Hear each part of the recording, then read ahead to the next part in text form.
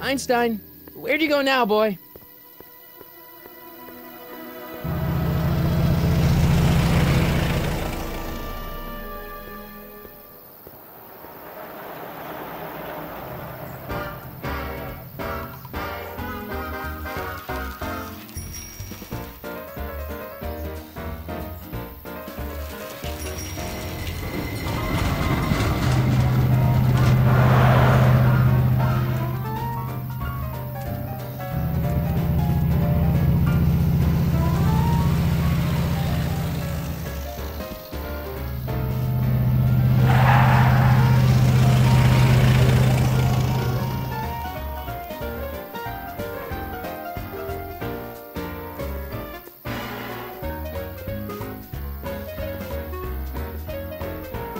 Young man! Excuse me, young man! Who, me? You're the only man in the street, and I'm looking for a man-in-the-street reaction. Naturally, you know about the explosion that destroyed this illegal gin establishment. I read about it, yeah. What's your opinion of Carl Sagan, the stranger who single-handedly did what the law has been unable to do for 10 long years, namely, rid Hill Valley of the scourge of liquor? There's gotta be some sort of mistake here. Carl wouldn't do something like that. It's surprising the lengths a person will go to when it's a clear-cut matter of right and wrong. You've got an honest look about you. You do support the side of righteousness, I trust. You can mark me down as a supporter. The young man said, flashing a boyish yet virile grin. Hill Valley needs more upstanding youths like yourself. Do you have a message for the vicious gangsters who still roam these streets, no doubt plotting to corrupt our citizens with another den of booze, sin, and debauchery? Yeah, tell them, go ahead, make my day. Make your day what? Never mind. I'll play around with it and see if I can come up with something better. Mr. May I get your name? Yeah, it's Sonny Crockett. Thank you for sharing your candid opinions, Mr. Crockett. Edna Strickland, Hill Valley Herald. I know. I met you back. I'm familiar with your work. You read my column? How sweet! I know it's just an etiquette column, but I believe it'll lead to bigger and better... Oh! Einstein, no! Down, boy! Is this wretched creature yours? He assaulted me once before. What's got into you? Aggressive dogs must be kept on leash at all times. It's the law. Look it up. Doc. I gotta find Doc.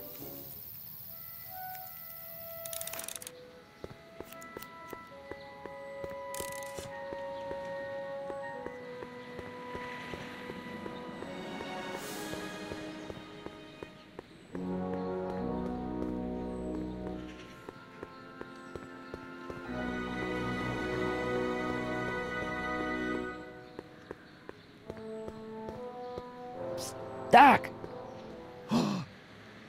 Marty! Doc!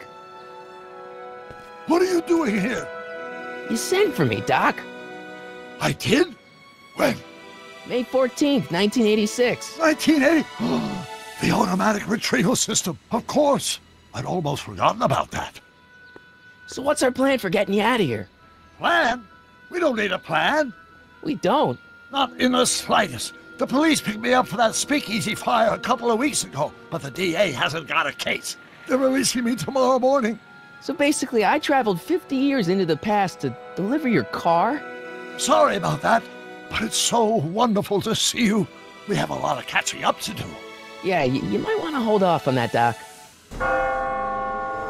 Great Scott!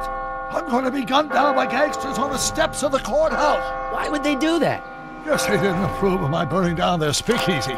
Very funny, Doc. Maybe now we should come up with a plan? A plan? Right. But what?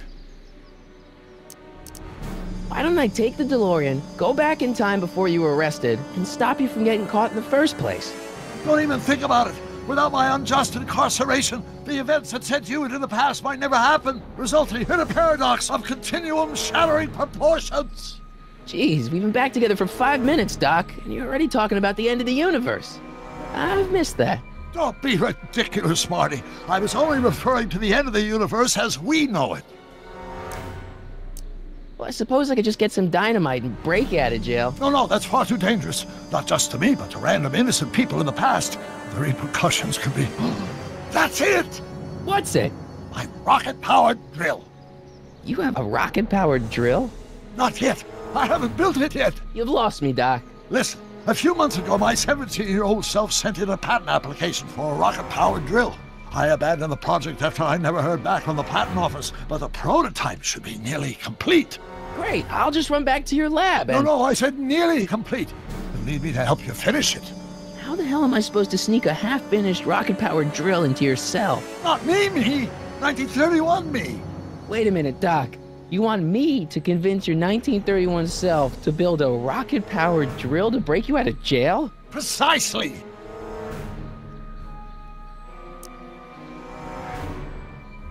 Okay, let's say I go along with this crazy idea. Where can I find you? I mean, the other you. How should I know? It was over 50 years ago. Why don't you go over to the soup kitchen next door and give my house a call? They'll know where to find me. Soup kitchen. Got it. Just stay away from the soup. It'll cause irreparable damage to your digestive system.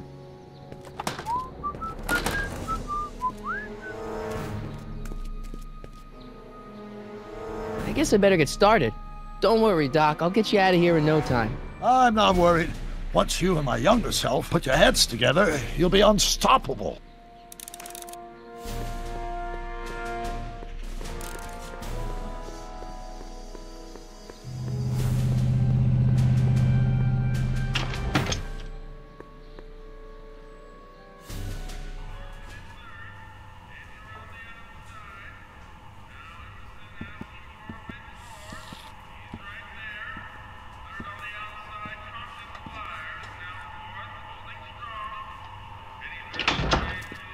McFly! Biff? Kid! Grandpa? That's Mr. Tannen to you, Artie. What are you doing out here? Well, I was getting kind of hungry, so I figured I'd come down here for some free soup. Just thought I'd come down for some soup. Think, McFly. The DA's throwing around subpoenas like Babe Ruth. I don't think Ruth's a pitcher anymore. Shut it! If one of those subpoenas landed in the hands of my number cruncher, I'd be in a whole lot of trouble. I could even get sent up the river. You wouldn't want that, would you? Would you? No, of course not, kid. All right, that's better. What are you looking at, punk? Keep your eyes on the soup, kid. Well, Well, what? what are you still doing here? Sorry, kid. I'll just run back to the safe house. You do that. And McFly, Yes? that hat's too flashy. You better let me hold on to it. Now scram! You got it, boss. And don't come out until I give you the all clear. I swear, if even one of you mooks could add 2 + 2 without your fingers, I'd dump that wimp into the lake. Hey! Anyway, I'm off to make myself irresistible. Don't let anyone burn down the shop while I'm gone.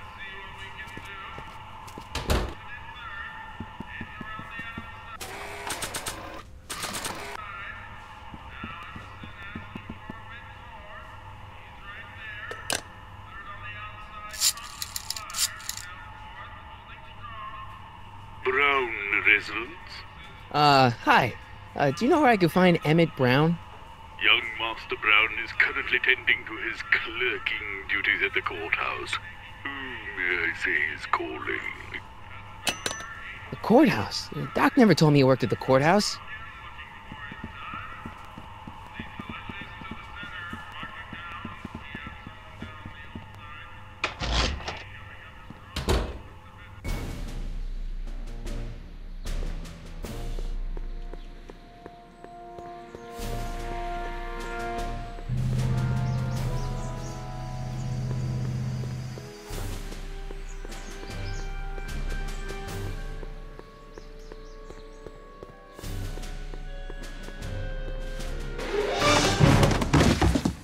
Touch those. These are very sensitive legal documents. Nobody is supposed to handle them but sworn officers of the court. Judge Brown says so. Judge Brown? Doc. Nice to meet you. I'm Sonny Crockett. Emmett Brown. But I am a law clerk, not a doctor. Now please get out of my way. I have important business to transact. Naturally, H2A multiplied by the inverse version of H as... Don't think, Emmett, think. H to the A multiplied by the inverse of A. H to the A multiplied by the inverse of A.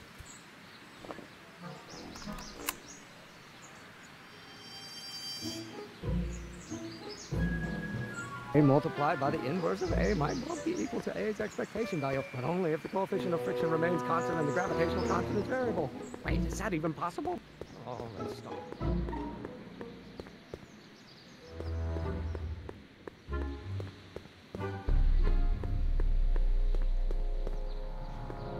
Psst, Doc! Marty, have you found my younger self yet?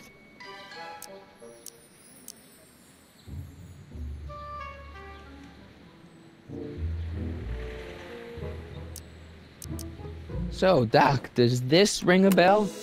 Oh, think, Emmett, think. H to the A multiplied by the inverse of A. H to the A multiplied by the inverse of A. Good grief! Is that me? I sound so... Young? I was gonna say intense. I forgot how wound up I used to get. Yeah, but what are you muttering about? Oh, that's easy. It's Ivanov's conundrum. Just tell my younger self that H equals a Hamiltonian operator. Won't giving him the answer mess up the time stream? Only if it turns out that reality is actually nothing more than a holographic illusion created by the interplay of subatomic particles on a vast two-dimensional membrane. So... It'll be fine. hang in there, Doc. Not the best choice of words, Marty.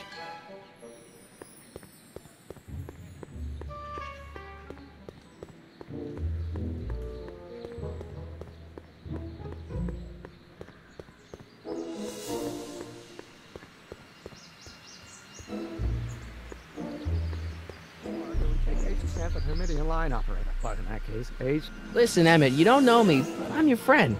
I'm not big on friends. They get in the way of work. Maybe H equals the Hamiltonian operator. What did you just say? I said maybe H equals the... Hamiltonian operator? Yeah. Great Scott! If H is a Hamiltonian, then H to the A multiplied by the inverse of H can only be the same as the expectation value for A. That's it! That's the solution to Ivanov's conundrum, the problem I've been wrestling with in my head all week! I'm sure you would have figured it out by yourself in a day or two. The way you figured out how to build that rocket-powered drill. Where did you learn so much about science? Well, it's like this. You know about my rocket-powered drill? Then there can only be one explanation. What? You're from the patent office. I confess I didn't quite know what to expect when I sent the paperwork, but I never expected this. Welcome! I'm at your service. What can I do for you? Can I see your rocket-powered drill? Of course, of course. Naturally, it's just a scale model, but it's nearly operational. I can show it to you, say, first thing in the morning? Nah, that's no good. I need to see a full-size model. That's fully operational. Tonight. Otherwise, we'll have to award the patent to a competing inventor, Dr. McCoy. It can't be done! I mean, it might be possible to construct a full-size working model in that time frame, but I haven't got the main ingredient for the fuel. I'll get it for you. What is it? 190 proof grain alcohol. And you know how difficult it is to get a hold of alcohol these days. Especially now that someone's blown up the speakeasy. And besides, there's no way I can get off work until I've delivered this subpoena. It's part of the investigation into the business affairs of Kid Tannen. Is it vitally important you see that rocket-powered drill today? Yes. Is it vitally important you deliver that subpoena today? Yes! Listen, I'll help you deliver it, and I'll see to it you get the alcohol you need. It'll help you get that drill finished by tonight. Deal? Deal. Here's the subpoena. I've got to subpoena my grandpa? It's Kid Tannen. Hey, I just saw him at the soup kitchen yelling at Arthur McFly. I'm not surprised. Arthur does the books for his business. What kind of business? That's what the DA is trying to find out. Let's go talk to him. No!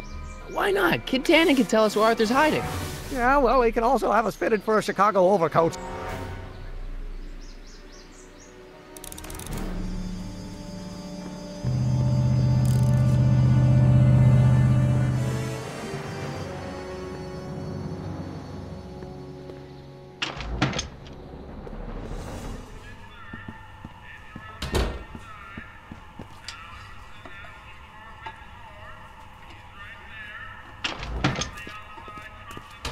Hey, cue ball. What? The truck just arrived with a fresh shipment of, soup. Soup? Well, this is the regular soup, and this is the special soup. Right. Special.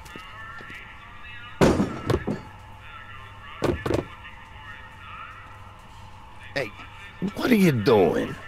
I'm spicing up the soup. It's my secret recipe. Listen, this ain't the Savoy, and we ain't here to feed these bozos no fancy soup.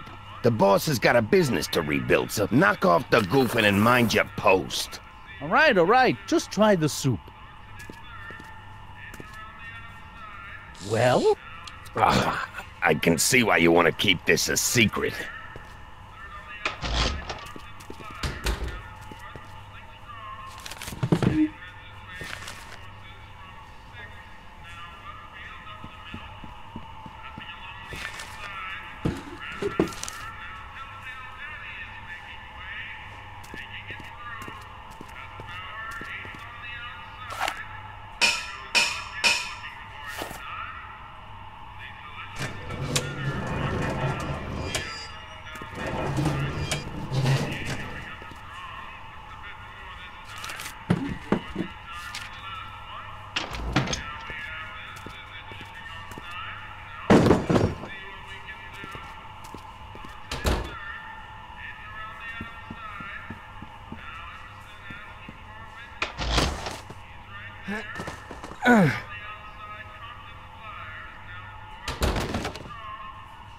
There's no way I'm gonna keep that door open without some help.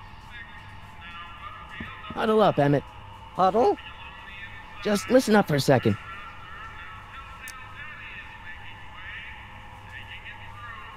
Emmett, I can't get into the door over there. Those tables are jamming it shut. The door? So your plan is to just waltz in there and take a barrel of alcohol? No, of course not. That would be stupid, right? I'll say. Still, I'd like to get that door open. I can't do anything from out here. Well, it's a simple matter of physics. A lever, some sort of stop. Let me see what I can come up with.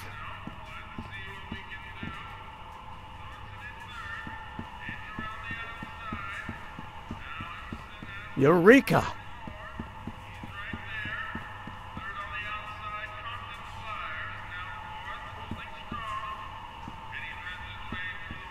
Excuse me. You talking to me?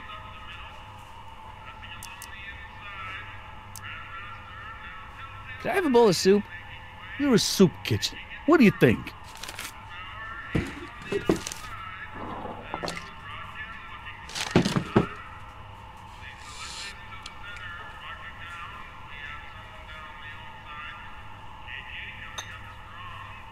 What kind of soup is this? It tastes like... Scrolle ribolita? I was gonna say week-old cabbage. Everyone's a critic. Look, all I got to work with is this 2-bit soup in a barrel and spice rack that hadn't been restocked since the Coolidge administration. What do you think I should do to perk this slop up? Let's see. Have you tried...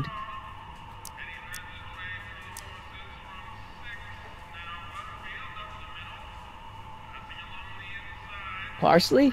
It might help to, complement the mellow flavor of the cabbage. Compliment the mellow... What are you talking about? Trust me. You might be onto something, kid. Let me see what I got.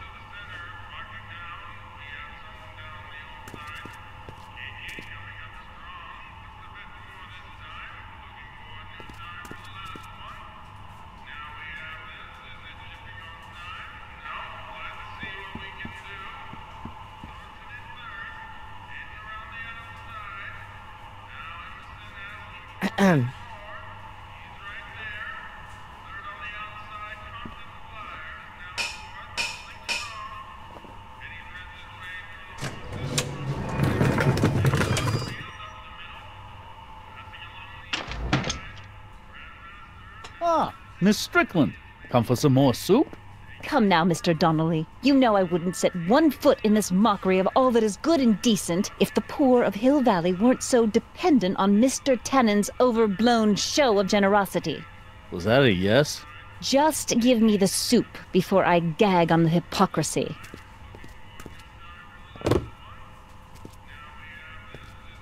I'll tell the boss you said hello. I'll just bet you will.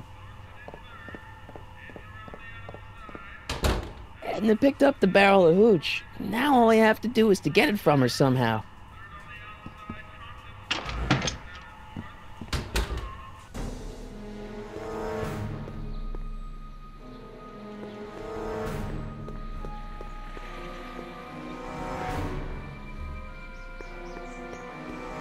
Hey, Miss Strickland.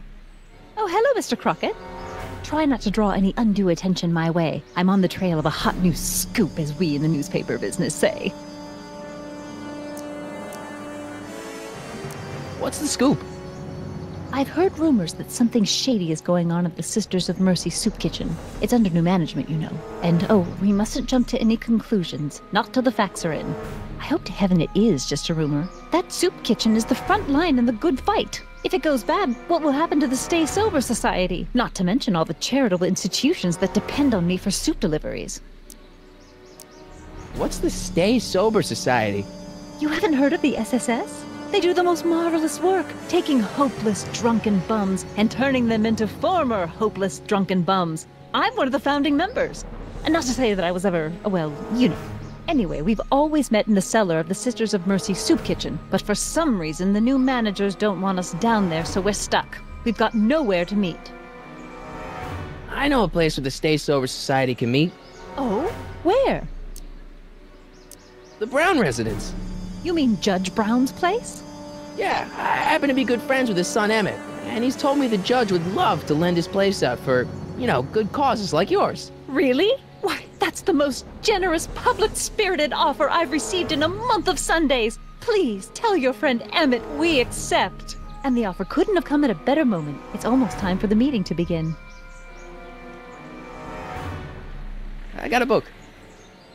Oh? Where?